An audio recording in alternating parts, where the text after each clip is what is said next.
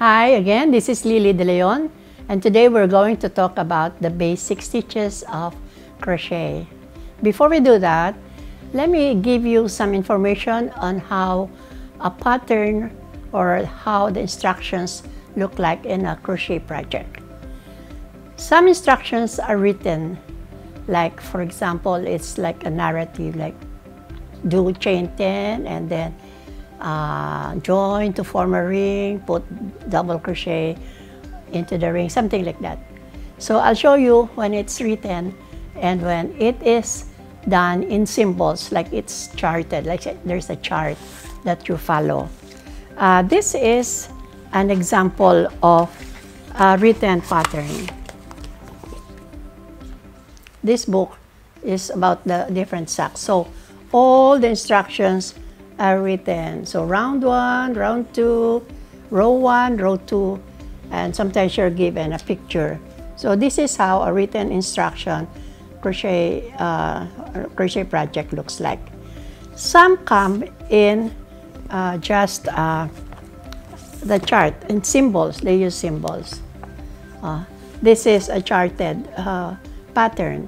So no words, just a picture and symbols, and they tell you how many stitches you do, how many chain, how many double crochet, and where to put it. So this is a charted pattern instruction.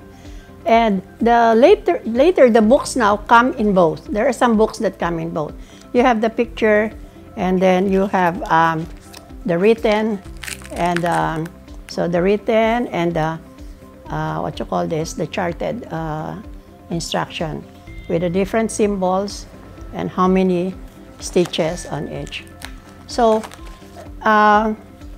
some of those who crochet do not know how to follow the written instruction. They only know the chart, and some they only know the vice versa.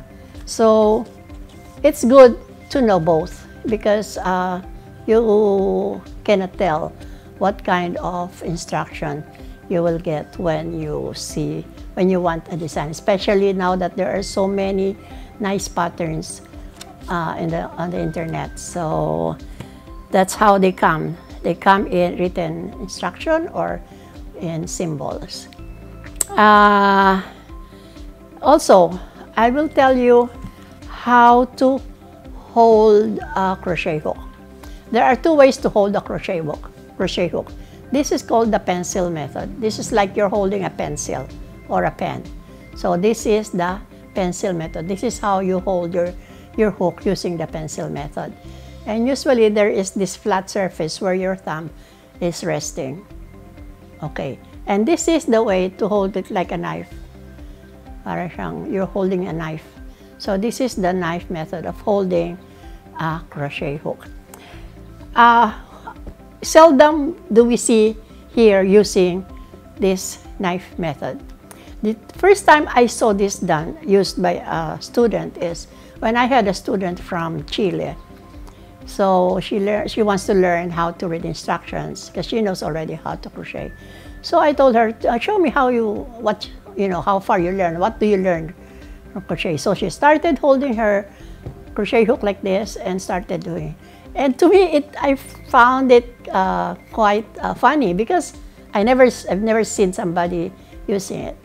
And then later on, while I was doing so many crochets, when I had to do like a big afghan, and I had to use the thick yarn, it helps if you use this, because there is not much pressure on your wrist, because it's quite heavy and the yarns are big. So when I use this method, it was kind of easy. And now I realized this, she came from, with a country with winter, and so they are used to using thick yarns. But us, we were only doing the cotton, and we were using the finer hook. So it was very convenient to do it this way. So that's when I learned that you can hold your hook differently, either with the pencil method or the knife method. It's just like, I remember an instance when I have a friend, she's an American, and we used to deal with some fabrics. And when she would take the yardage of fabric, she would do like this. If, let's pretend that this is a fabric. So to take a yard, you would usually like this. One stretch arm up to the shoulder, so you do like that. So one stretch arm up to the shoulder. But when she does it like this, she would stop on her nose. And I find it funny again. So I told her, why do you do that? Why? And then it came to me, Nat, her arms are longer than mine because she's so tall, she's an American, and so she has to stop here on her nose.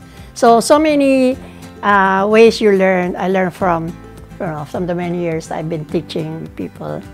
So let's go to the basic crochet. I will demonstrate to you the different stitches on crochet, just the basic ones. The others like the popcorn, the shell, and we can do it while we're doing a project. Sometimes it's not important to do so many stitches when you will not use it for a specific project. So my students in my store, and I was every time they come across a different stitch, they would come to me, and then I can teach them the other stitches. But for now, we will do the basic. And I'm sure you'll find in YouTube or in the internet more instructions on other special stitches. But today we're going to teach you the very basic stitches of crochet. Okay, before we start our basic crochet stitches, there's one important thing I want to share with you. You have to make sure that you are using either a US pattern or a British pattern. Like the one that I'll show you now will be in US term. Because a single crochet in the US pattern is equivalent to a double crochet in the British. It's entirely different. The double crochet is a treble. So it's one step higher, the British. So if you're working on a British term, a British pattern, and then you are doing this US, there will be a big difference in your project. So this is from this book that I have. I have this in knitting, I have this in weaving, and embroidery, so many things. A Crochetier's Companion by Interweave, and this is by Nancy Brown. So it's very important that you know that. Okay, so let's start showing you the basic stitches on crochet.